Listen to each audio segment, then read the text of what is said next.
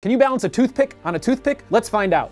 It's really, really hard because I gotta try to find the center of mass of this toothpick. And no matter how many times I try this, it's just gonna continue to fall. That's because I have to find the center of gravity of this toothpick. And the center of gravity is very difficult for me to balance this toothpick on top of another toothpick. But let's try to make it even more difficult. Let's add some forks. I go ahead and press the forks together really, really strong. And then I add the toothpick again. And when I add these forks to the toothpick, notice that I shift the point that the toothpick is balanced around. So I can take this salt shaker, I can add the toothpick to the salt shaker, and now I can try to get the toothpick to balance on top of the other toothpick. This is really difficult.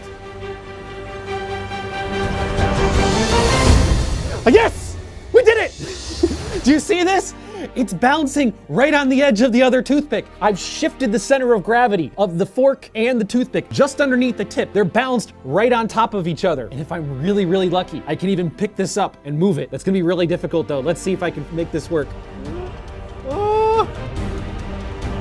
It's working. Do you see this? This is amazing. But we can do it again and again and again and again. You can do this as many times as you want. Just ask your parents at home for some help when putting the forks together.